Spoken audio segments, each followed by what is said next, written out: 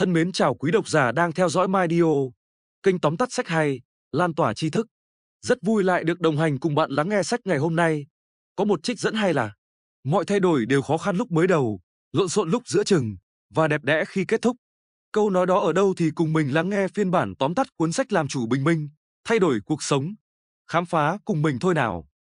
Làm Chủ Bình Minh, Sống Đời Xuất Chúng, tác giả Robin Sharma, dịch giả Võ Công Hùng.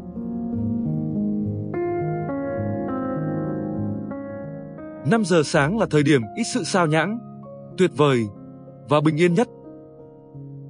Robin Sharma.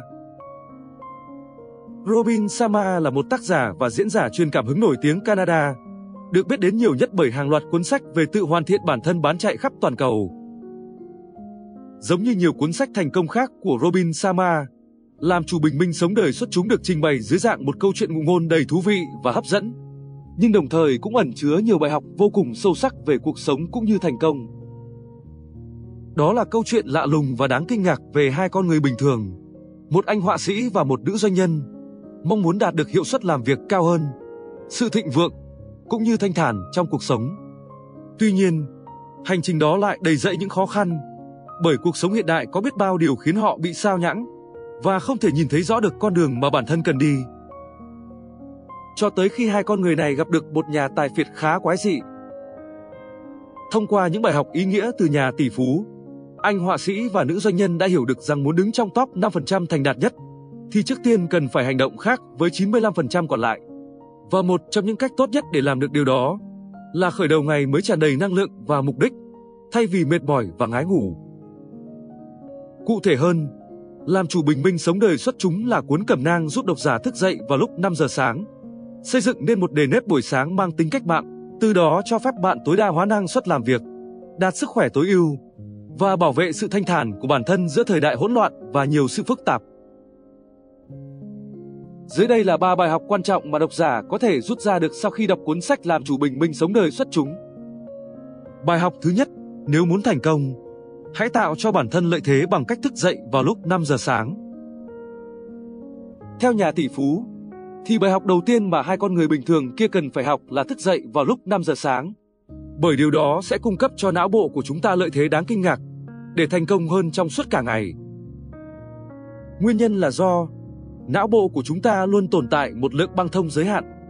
Tuy nhiên, rất nhiều người lại lựa chọn sử dụng lượng băng thông giới hạn đó cho những việc tầm thường như lướt mạng xã hội, xem phim, tán chuyện, vân vân, ngay từ lúc sáng sớm, khiến cho bộ não chúng ta chẳng còn khả năng tiếp thu và xử lý bất kỳ điều gì nữa, dù cho ngày mới còn chưa thực sự bắt đầu.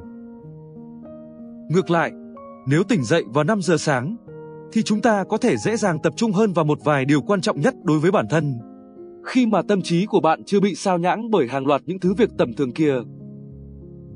Chính nhờ vậy mà trong ngày hôm đó chúng ta sẽ có thể hoàn thành càng nhiều công việc có ý nghĩa hơn. Bên cạnh đó, cách thức vận hành của não bộ con người vào lúc sáng sớm cũng tồn tại một số khác biệt. Cụ thể, lúc sáng sớm là thời điểm mà khu vực thùy trán của não bộ, nơi kiểm soát cảm giác lo lắng và khiến chúng ta không ngừng phân tích lặp đi lặp lại những điều không quan trọng, vẫn còn tạm thời chưa tỉnh giấc. Bởi vậy tâm trí của bạn trong khoảng thời gian này thường thanh thản và trong sáng hơn rất nhiều. Đồng thời, cảm giác bình yên vào lúc sáng sớm cũng giúp kích thích não bộ sản sinh ra dopamine và serotonin, giúp chúng ta cảm thấy tràn đầy năng lượng. Quả là một cách tuyệt vời để bắt đầu ngày mới, phải không nào? Bài học thứ hai, hãy làm chủ bản thân, thông qua sự cân bằng giữa 4 đế chế nội tại. Rất nhiều cuốn sách về thành công và sự nghiệp thường khuyên chúng ta tập trung vào việc suy nghĩ tích cực hơn. Tuy nhiên, kỳ thực việc suy nghĩ tích cực chỉ là mảnh ghép trong 4 đế chế nội tại, mà sự cân bằng giữa chúng chính là chìa khóa giúp bạn tiến gần hơn tới thành công. Cụ thể, nhà tỷ phú giải thích 4 đế chế nội tại đó bao gồm: đế chế tư duy, cũng chính là cách mà chúng ta suy nghĩ và nhìn nhận cuộc sống. Đế chế thể chất, kỳ thực cũng chính là sức khỏe của chúng ta, bởi một trong những cách tốt nhất để tiến xa hơn trong cuộc sống đơn giản chỉ là sống lâu hơn mà thôi. Sống càng lâu, thì bạn mới càng có nhiều thời gian để xây dựng và điều khiển đế chế của mình. Do đó, việc rèn luyện thể chất sẽ giúp bạn tận hưởng được càng nhiều hơn cuộc sống, đồng thời nó còn giúp bạn có nhiều năng lượng hơn, giải tỏa bớt căng thẳng và cảm thấy hạnh phúc hơn. Đế chế cảm xúc, đây chính là sức khỏe tình cảm của bạn. Để xây dựng một cuộc sống cảm xúc viên mãn, bạn cần thể hiện bản thân và sở hữu những gắn kết tình cảm lành mạnh. Đồng thời, đây cũng là một trong những yếu tố then chốt, quyết định thành công của mỗi chúng ta. Đế chế tinh thần, đây là thứ liên quan đến tâm hồn của bạn. Nhiều khi, chúng ta thường bị cuốn vào những điều nhỏ nhặt trong cuộc sống và quên đi việc kết nối với con người thực sự của chính bản thân.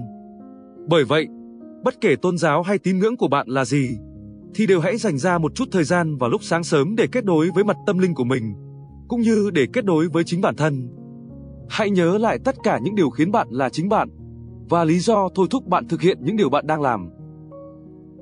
Nếu có thể áp dụng được tất cả những điều trên vào khoảng thời gian yên bình lúc 5 giờ sáng, thì bạn đã tiến được rất xa trên con đường dẫn tới một cuộc sống thành công và cân bằng rồi đấy. Bài học thứ 3, hãy sử dụng công thức 20/20/20 để chuẩn bị cho một ngày mới thành công. Thức dậy vào lúc 5 giờ sáng là bước đầu tiên, nhưng nó sẽ chẳng có ý nghĩa gì nếu bạn vẫn lựa chọn bỏ phí khoảng thời gian thanh bình quý giá này để xem tin tức hay lướt mạng xã hội. Bởi vậy, nhà tỷ phú đã bày ra cho hai con người bình thường một kế hoạch vận dụng 60 phút đầu tiên mỗi sáng một cách hoàn hảo nhất. Đó chính là công thức 20/20/20. Theo công thức này, bạn nên chia đều 60 phút đầu tiên mỗi sáng để thực hiện 3 hoạt động có nhiều giá trị nhất, bao gồm: Thứ nhất, hãy dành ra 20 phút đầu tiên để rèn luyện thể chất, nhằm mục đích giúp cho cơ thể hoàn toàn tỉnh giấc và thoát mồ hôi. Bởi quá trình thoát mồ hôi sẽ giúp làm giảm lượng kích thích tố cortisol gây căng thẳng và sợ hãi trong cơ thể, đồng thời cũng thúc đẩy não bộ tạo ra thêm nhiều kết nối dẫn truyền thần kinh mới và tăng hồi phục tế bào não. Nếu muốn suy nghĩ nhanh hơn, thì hãy chăm chỉ luyện tập thể chất. Sau đó, hãy dành ra 20 phút tiếp theo cho suy ngẫm và thiền định. Cảm giác thanh bình mà bản thân tìm thấy được vào lúc sáng sớm sẽ cung cấp cho bạn một nguồn cảm hứng khổng lồ ngoài sức tưởng tượng. Hãy dành ra thời gian để tập trung vào những điều mà bạn thực sự muốn làm trong ngày, trước khi bản thân bị sao nhãng bởi những thứ tầm thường khác. Hãy ghi lại những ý tưởng và cảm hứng của bản thân. Và đồng thời, cũng hãy đừng quên thực hành thiền định, bởi việc này được chứng minh là góp phần giúp giảm lượng kích thích tố cortisol gây căng thẳng và sợ hãi trong cơ thể. Cuối cùng, hãy dành ra thêm 20 phút để học hỏi. Thay vì lãng phí thời gian cho những thú vui giải trí đơn thuần, hãy tập trung vào đọc sách và học tập, bởi tình yêu học hỏi chính là điểm chung của tất cả những người tự thân giàu có trên khắp thế giới. Đây chính là những thói quen quan trọng mà bạn cần xây dựng để gia nhập câu lạc bộ 5 giờ sáng và trở thành một con người thành đạt. Nếu bạn vẫn đang thắc mắc rằng việc dậy sớm mỗi ngày sẽ đem lại lợi ích gì lớn lao cho mỗi chúng ta, vậy thì hãy khám phá ngay Làm Chủ Bình Minh, Sống Đời Xuất Chúng, cuốn sách giúp bạn nhận ra rằng dậy sớm không chỉ giúp chúng ta bắt đầu ngày mới nhàn nhã, chủ động và hạnh phúc hơn, mà nó còn chính là một con đường tắt giúp chúng ta đạt được những thành tựu lớn lao hơn trong cuộc sống đấy.